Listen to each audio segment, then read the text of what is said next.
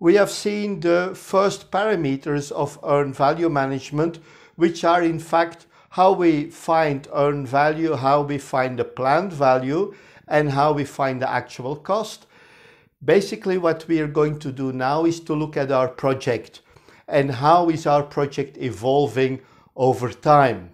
First, we have 10 periods, we have 10 widgets to create over those 10 periods, and the cost for one widget is 10K. So our planned value curve, or our S-curve, goes from 10 to 100. It's a linear relationship between time and budget.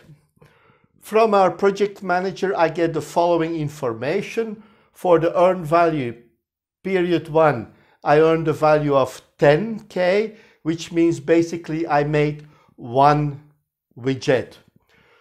We see over the next 2 periods we didn't create anything extra, so the earned value stays constant, it doesn't change anymore, and we only created one widget. What went wrong, we have to see with the team why this happened. Then in period 4, great, we made 2 extras, so we have 30K. In period 5 and 6, we are producing again as planned, so we have 30, 40 and 50K that we earned. The other information that we get from our project manager is basically the actual cost. And the actual cost we find for period 1, 15, period 2, 25, 35, 45, 55 and 55. So basically the last period the actual cost didn't increase. There may be an explanation for that. We don't know, but that's the information that we have at this moment. It is your task as a project manager to challenge this information and to be sure that this information is correct. Now what we have to do now is calculate the schedule variance and the cost variance for every period. And I remind you that the formula for the schedule variance is earned value minus planned value, and the cost variance is earned value minus actual cost. Let's now calculate them. Planned value is equal to earned value, so it means that in this case my schedule variance is 0. My cost variance, however, I spent 15 where I only created a value of 10. So I have a cost variance of minus 5, which means that I'm over budget. Schedule variance here, we had to create a value for 20K. We only made for 10K, so we have here minus 10. And the cost variance here is minus 15. Again, we see that we only have one widget completed, so we earned 10K. We expected to earn 30, so I am here at minus 20. And the cost variance here is basically minus 20 that I have for the schedule variance. I have here minus 25. So minus 25 is the value for here. Now we have 30 and 40, so we only have a schedule variance of minus 10 here. I made some time up, and I have a cost variance of minus 15.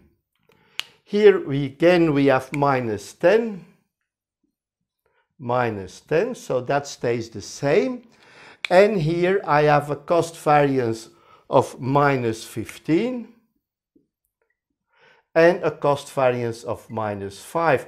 So this is basically the overview of all those parameters for the schedule variance and the cost variance.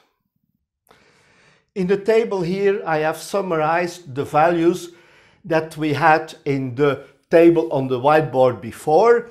We still have the duration, the number of widgets we expect to have produced at a certain time, the planned value from it, and I put that information in the green line on this graph. So we see that we have the planned value overview from 0 up to 100K, which is the budget at completion. In addition, what I put here is the values, or are the values that I received from the project managers. I have the earned value, and when I look at the earned value, I see after one period I did a great job. I produced the number of widgets as planned. So the earned value at this moment is equal to the planned value. But here something is wrong. For 2 periods I didn't create any widgets. What went wrong we don't know. We have to investigate, but that's the job of the team. So suddenly something went wrong.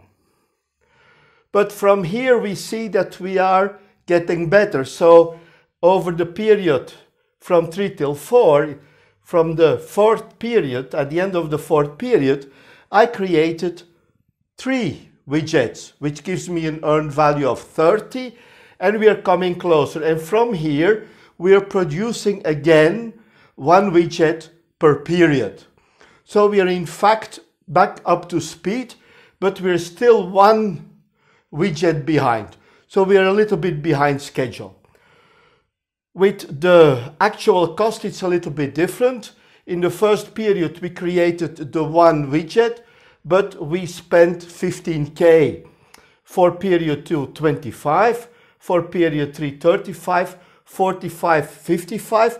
We see basically that the cost is climbing at the same rate as the original green curve, but we're slightly above.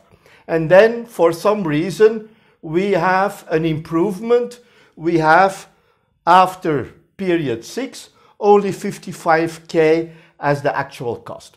But what we clearly can see here is that our project is behind schedule and we're spending more than budgeted. Now in our case, if we would look at the classical approach, it would give us the same information.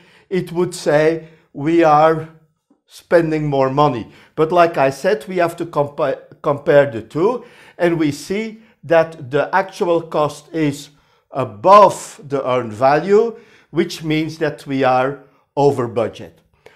Now I put the same things, the variances, in a graph over time, and we see how the variances are evolving, and it gives us a nice view of what is happening with our project. We see a steep descent here because of the problems we identified here, but then from here things are getting better. We see the schedule variance is a constant now. We're 1 element behind, and our actual cost improved. So we took some measures to give us a better situation. Looking at the earned value and the actual cost and compare it with the planned value, we have a nice view on what is the performance of our project. Our schedule performance is bad, we are behind schedule. Our cost performance is also bad, we're over budget, but we have a visual on what is happening. This simple graph shows us exactly what's happening with our project. In the next presentations, we will continue this exercise where we will be looking at the performance indexes, and basically at the end we will be looking at the estimates at completion, how we can calculate them over time and what we can do with it. This was this presentation about the schedule and the cost variance. I'm looking forward to seeing you in the next presentations. Thank you and bye-bye.